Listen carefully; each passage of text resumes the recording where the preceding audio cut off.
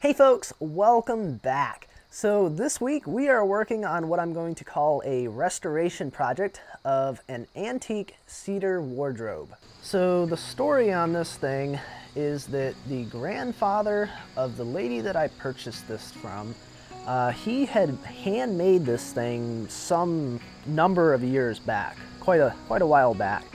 And then at some point, this person had inherited it from him.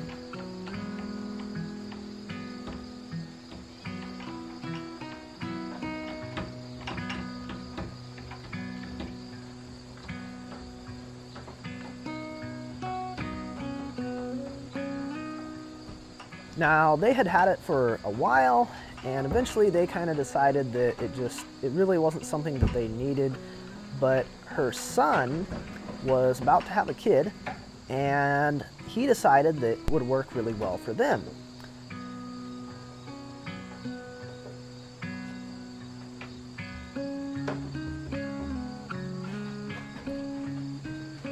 However, he thought it would look much better painted. Now, up until that point, of course, it was just natural wood, kind of finished with probably tung oil or something like that, and showing off this beautiful cedar wood that was lying underneath. But he decided it would look better painted.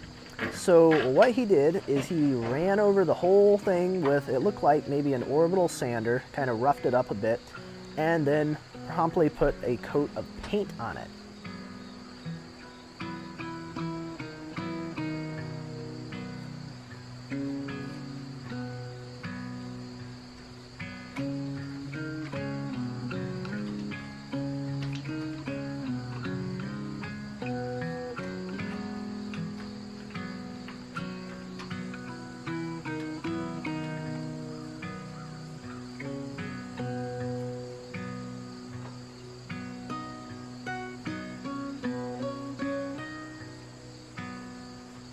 Now, after he got this whole thing painted, he eventually decided that, actually I don't think I want this thing after all. So now his folks were stuck with this painted cedar wardrobe, which they really didn't want to start with, even when it was natural finish.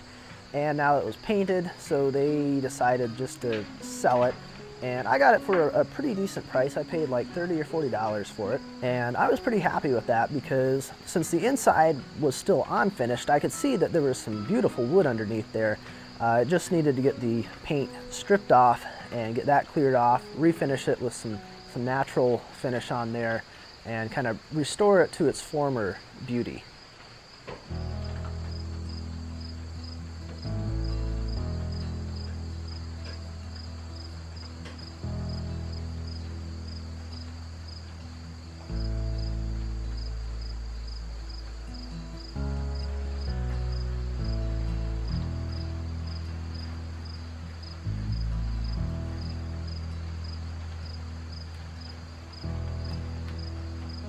So when I started scraping the paint off here, I didn't think that I had any scrapers around. I kind of forgot to bring that out, so I was trying to use this metal ruler to kind of scrape that off there. And I eventually did find a small scraper, and that worked a little bit better. Now, as I was looking back through here as I was editing, I realized I really didn't get a whole lot of footage of scraping this off, which in my opinion is kind of the coolest part of this entire process, but unfortunately somehow I missed that. I think probably because my hands were covered in goop, that I was just trying not to touch the camera too much and inadvertently didn't get much footage of scraping that off.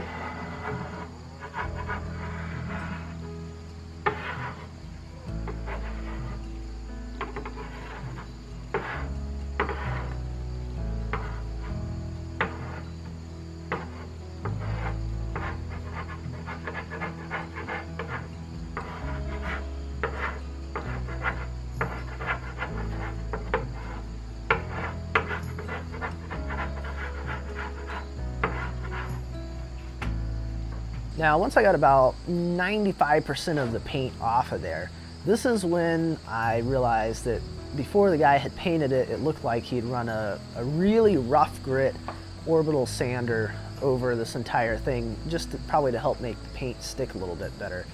And this left a bunch of little curly Q scratches in the wood. And of course, after he painted it, the paint got down into these little scratches. And so the scraper did not get any of that little bit of paint off. And it was just a tiny, tiny little bit of paint, but it looked really bad. So my first idea was to try and put more of the paint stripper on there. And then I went at it with some steel wool, but unfortunately that just wasn't able to get down in there. It did help get a lot of the remaining surface paint off from there, but it just wasn't able to get down into the scratches. And then also anywhere where there were knots, again, that kind of held onto that paint a little bit more, so I wasn't able to get that out of there quite as well with the steel wool. So I picked up some wire brushes, and these were just real fine wire brushes. I think it was a brass brush is what I was using for the most part. And that seemed to work really well for getting down in there. It didn't mess up the wood because it was a finer brush, but it did a really good job of getting down in there and cleaning all that paint out of the scratches, out of any cracks in the wood, out of the areas where there were knots, and I was really happy with that. Now, even though it did come off very well with the brushes, it was still a whole lot of scrubbing, a lot of elbow grease putting into this to get them cleaned back up, and it's still not perfect because some of that paint was just down in such fine cracks, and it was far enough down in there that I just wasn't really able to get it out. So there's a few spots here and there where if you look at it just right, you can see a little bit of that remaining paint, but overall it came out pretty clean.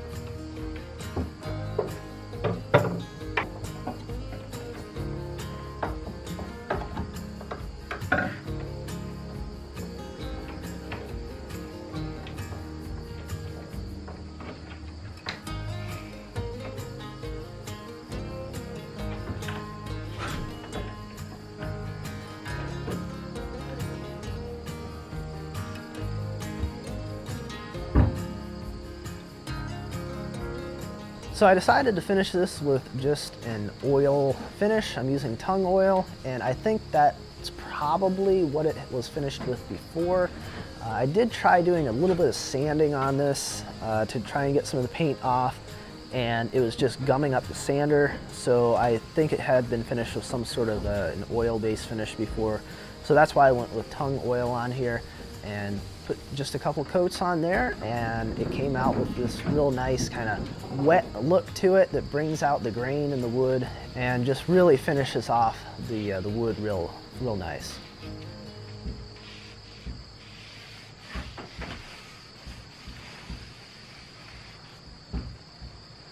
Now if you look closely here, you'll notice that I didn't put on the same doorknobs that were on it to start with, and these are actually the original doorknobs that were on it to start with. This was another thing that the son had changed, was he put on these sort of plasticky glass looking knobs.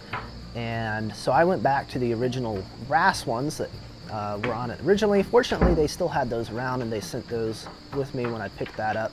So I reverted that back, kind of restored it to the original with those. And I think they look a whole lot nicer, more to the period of when this thing was built.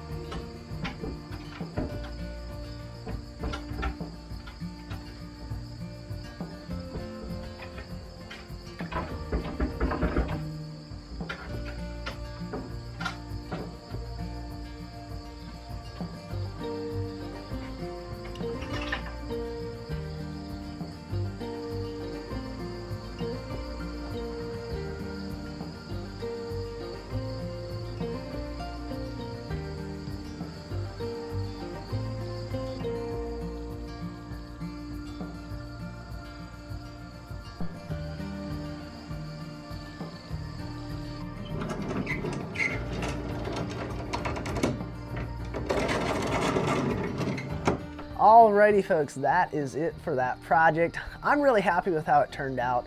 It's not perfect, like I said.